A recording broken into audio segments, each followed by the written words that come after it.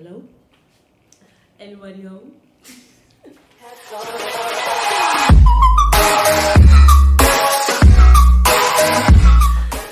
Hi guys, it's Proper Related. You are welcome back to my channel. Thank you so much for coming. Before we start this Q&A session, please like and subscribe and turn on your notifications, and let's get this family growing. So, to today's vlog. Anyway, so for today we are doing a Q&A session for Proper Related. So if you've been on my social media, you see that I was asking people to ask me questions and stuff that they needed me to answer.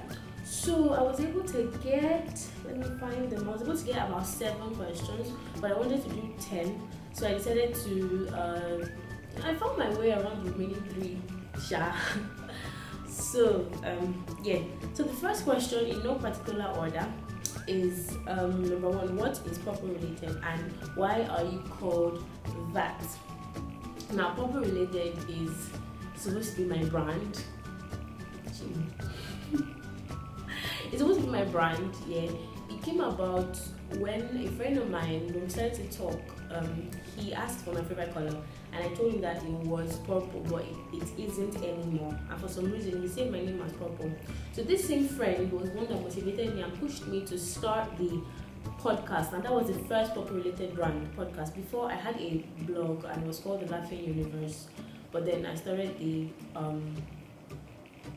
podcast, and then that's how Purple was born. So I was thinking about what to name the podcast. I didn't want it to be something cliche like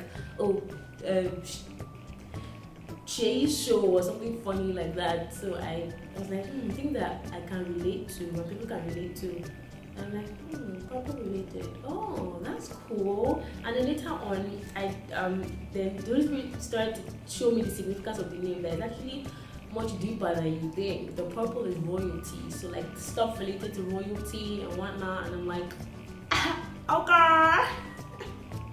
Anyway, so that's how Proper Related started, and that's why people call me that, because I'm the host of Proper Related podcast and now Proper Related on YouTube. So I hope to grow Proper into like a large brand that everybody knows and whatnot. Yes. So number 2, why do you behave like a camel? You know, actually, I wonder myself that could this really be how God created me? Why do I actually behave like this? Like, why am I such a comical, person? And I really don't know. I can't answer that. I'm sorry. I don't know. Number 3, who is your crush? He knows himself. Next question. What? Well, technically, I should answer these questions though. Well, I did have feelings for someone, but then I'm not in the position to be having feelings, so I had to discard them. Not discard them, but I pushed them aside till much later, because now is not the time. So technically speaking, I don't have a crush. Yeah. Are you married? You that you ask me this question, you know. No! Actually, yes, I'm married to Jesus, but then technically, no. I am not married. I'm year 5. I can't be married right now, even though it's not such an impossibility, but I'm not married. I'm not married yet. Number 5, on a scale of 1 to 10, how much do you love Pounded Yam? I remember who asked this, and I love you, but then I don't love Pounded Yam. I'm like 4 or 5. I'm sorry. Don't defriend me. But like, Pounded Yam doesn't occur to me like when I'm hungry. It's not like, if I think swallow, Pounded Yam might not be the first thing that pops into my brain. It might be Eba first, then Amala, then Pounded Yam. I'm sorry, people are going to come for me, but then that's just me. I'm sorry. Number 6, how do you deal with persecution? This is a serious one. Scornful talk from people, to be specific. Well, I haven't exactly had that kind of persecution, but I believe that actually I have, but then I wasn't this spiritually woke when I did, and it kind of like almost wrecked me, because I was really emotional about it. I didn't know how to handle it. I was so upset. I became angry with myself for being such a bad person that people could say such trash about, and all that. But thankfully, God helped me through all that, and I was able to forgive. Yeah. So the first thing I did was to tell somebody, because I'm not good with keeping such things to myself. So I cried on the phone. And first of all, I think I told my sister, and I told a good friend of mine. Shout out, I told a good friend of mine, and then we spoke, and I guess I was alright. And then gradually, I started to grow spiritually, and I realized that I can't keep this much anger in my heart anymore towards people. So I had to gradually just forgive and accommodate and intentionally be nice to them and stuff like that. If you can stay away from such company, then you should. But if it's somebody that you have to keep seeing every day, then you have to deal with it, so you don't end up being bitter. Number 7, how does your faith in God affect your life experiences? Well, it does a whole lot, in the sense that it helps me to look at things from the perspective of someone that has no value in temporary things. It helps me to remember that my value is in eternal things only. So when things are happening, I may be tempted to be bitter, be upset, or be angry, but then I have to keep reminding myself that I am joyful regardless of what happens. It's my nature. I have to remind myself that this thing is not going to last forever. I have to remind myself that I have supernatural assistance, so I can actually pray about it and turn the situation around. And if it refuses to turn, then I'll be alright, regardless. I'll be okay. You cannot kill me. Sticks and stones, they say, might break my bones, but I don't know the meaning. But yeah, okay, but your words don't define me or something like that. I don't know the meaning. I'm sorry. Number 8. Okay, how do I handle conflict in friendship? It's almost the same as the number 6 question, but this one, especially when the friends are Christian friends. So lately I used to struggle with knowing whether to tell them or to let it go. So you have to remember that once you let it go, you must not bring it up again. That's the rule. Like, if it happens again, you mustn't refer to that other incident.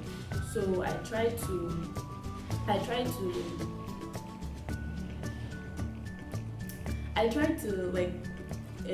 decide, and if it's something I know that if this person goes on doing this thing, people outside will notice and tell them. If I think about it and it's something that bad, then fine. But if it's something that's only affects only me, then I'll try to work on myself and see how I can fix it and all that. But then I'll pray about it or tell a trusted third party that is wise, that I know is wise. And then I'll pray about it and stuff. So much noise. Sorry. Okay, number 9, how I became serious with God. Now, this is a funny story. As far as I'm concerned, I've been Christian all my life, but then because my parents were pastors since I can remember. But then my walk with God started when I started to attend this summer camp, and I became part of this organization called Young A Pleasure Nation, and then they have helped to shape my entire life and destiny. Like, it didn't just start off, okay, but the first time I got there, I realized, okay, there was something beyond the Christian life I had been living. There was supernatural, there was a lot, there was a God consciousness that I wasn't, having. So that's when it started from.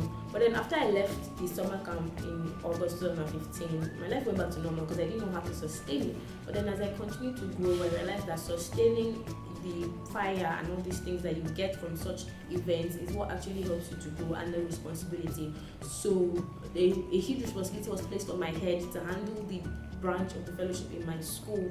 So that was a tough one, but then that helped me to become the person I am today. So the person you see is as a result of the fellowship and the gatherings and the learning and then the everything, and that's how I became. And I let go of some things that were a burden that were holding me down, and then my spiritual growth just went off the roof. Now the last one, number 10, where do I see myself in 5 years? Well, in 5 years I'll be 25. So first of all, I see myself probably most likely married.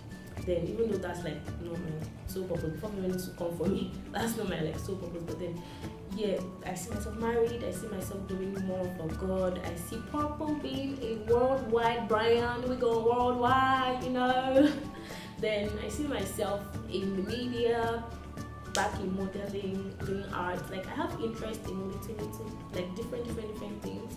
So I see myself working on those areas of my life and whatnot. And yeah, I guess that's it. So thank you guys. If you want another Q&A session, if you like this video, give it a thumbs up and drop your questions below, or send me DMs and stuff, and I will do another video just like it. And if you haven't subscribed, please do, and if you have, turn on your notifications so you can get notified when I release a new video. Thank you guys so much for watching. Papa really appreciates you. Keep living and loving like Jesus. Okay.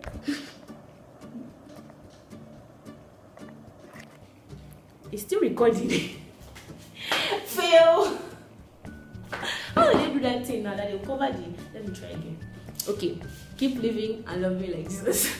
Bye bye. Oh, and I forgot to mention, if you like my shirt, it was made by my cousin. I'm going to put his IG link, DOT Africa. This is actually for my brother, but he makes lovely shirts like this, nice African prints, and it's thick. I know this is not a paid advert, but then he's my cousin and I love him. So yeah, check out his IG page. I'm going to link it below. Bye.